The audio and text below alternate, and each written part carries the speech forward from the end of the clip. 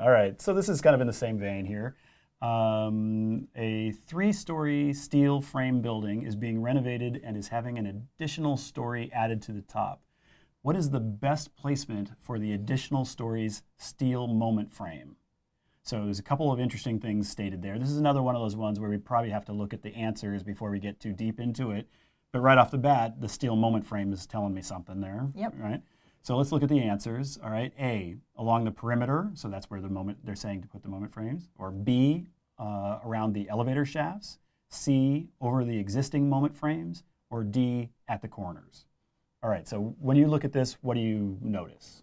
Well, I look at it and I see, hey, you know, if we were designing a brand new building just from scratch, all those answers would work. You know, along the perimeter, the elevator shafts, the corners, they could all potentially work. But what the biggest thing is, we're adding on to an existing structure. And when you do that, the best place, and your engineer will love you if you do this, is to try to keep the lateral resisting frames in the same line as what's existing in the building already. So right off the bat, what we're really saying is there's an existing building. It doesn't make sense to try to do a different structural concept on the addition. You want to keep the concept of the structure consistent all the way through the building. Right. So you would just do it right above the current moment frames. Yes, as much as we can. Now that we've been talking about moment frames for a second here, and assuming everybody knows what they are, why don't you take a quick second and tell us what a moment frame is in this context?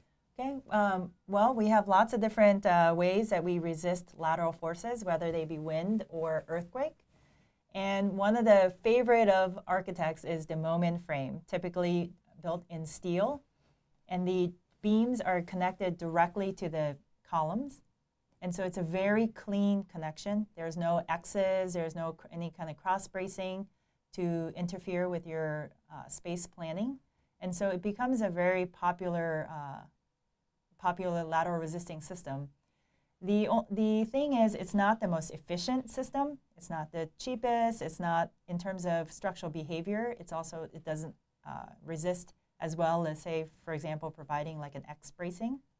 So or a concrete X bracing is literally when you have on this in section like an actual X. Yes. Right. Yeah. And so, you know, it's great if you can figure out your programming so you can hide it in a wall or around the elevator shaft and such.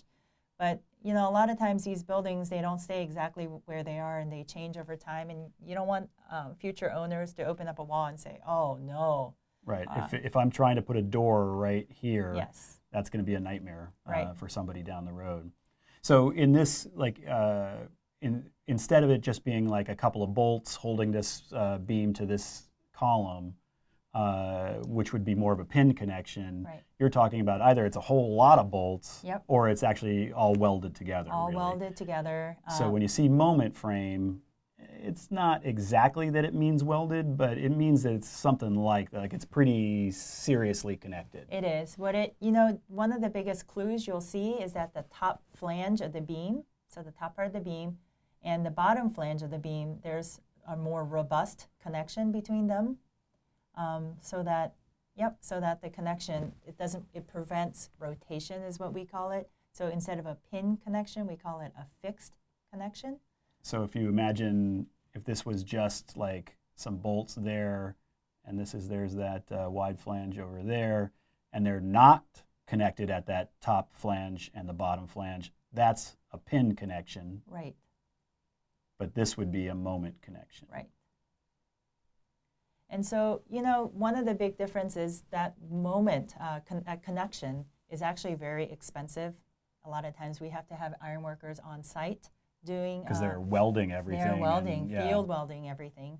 And so it's fine if you're, you know, 10 feet above ground, but a lot of times they're welding these things 200 feet above the ground.